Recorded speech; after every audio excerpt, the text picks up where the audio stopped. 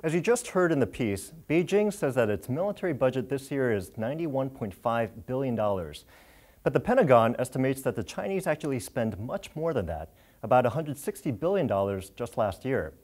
Now, it sounds like a lot of money, but to put it into perspective, the U.S. military will spend about $550 billion this year. So, should we be concerned about China's military buildup? To help us answer that question and more, we have with us today Phillip Saunders, Director of the Center for the Study of Chinese Military Affairs at the National Defense University. Thanks for joining us today, Phillip. Happy to be here. Now, there's been a lot of talk about China's naval expansion, but again, the United States has about 11 carriers worldwide, while China only has one. Should we really be concerned about China's expansion? Well, the new carrier is sort of dipping a toe in the water of what it means to have a real power projection navy. And so I would say this ship on its own doesn't mean a lot. It's mostly going to be used for training.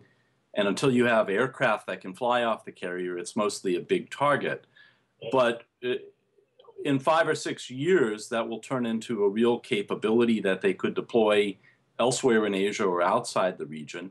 It's not so much that it is a concern for the U.S. Navy, but for a number of China's neighbors, it's a formidable ship, at least once it's fully equipped and has aircraft and is ready to operate. Got it.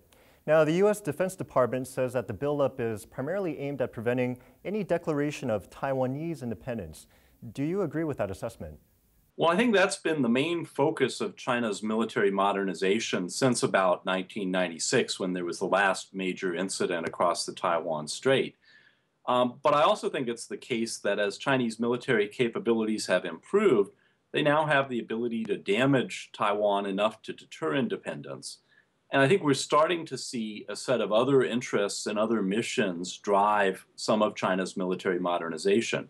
So while Taiwan is still the most important mission, we're also starting to see other things like protection of sea lanes of communication and protection of Chinese citizens abroad and Chinese economic interests be talked about as a justification for new military capabilities. Got it. Now, over the past 200 years or so, to the extent that China has been invaded by foreign countries, it's always been attacked from the sea. So couldn't you argue that rather than representing an act of aggression, they're just acting prudently to have a force that can defend its coast and keep its sea lanes open to supply its economy? It is true that while China's historically thought about as a continental power or land power, maritime domain is increasingly important for its economic future, and that is a security concern. But I think one of the other drivers for China's naval modernization is that they have a number of unresolved maritime claims, islands in the South China Sea, islands in the East China Sea, and a large exclusive economic zone. And it's those unresolved maritime claims that are often cited by Chinese analysts and Navy officers as a reason they need to improve their naval capabilities. So I think it's not all about defense. There are also things that China claims that it does not control, and they see naval power as a means of strengthening those claims and perhaps ultimately enforcing them with the use of force. Right. Thanks so much, Phillip. We really appreciate your insights. Link TV is the only U.S. network dedicated to global and national news, uncompromising documentaries, and diverse cultural programs. Programs which connect you to the world. To learn more, visit linktv.org.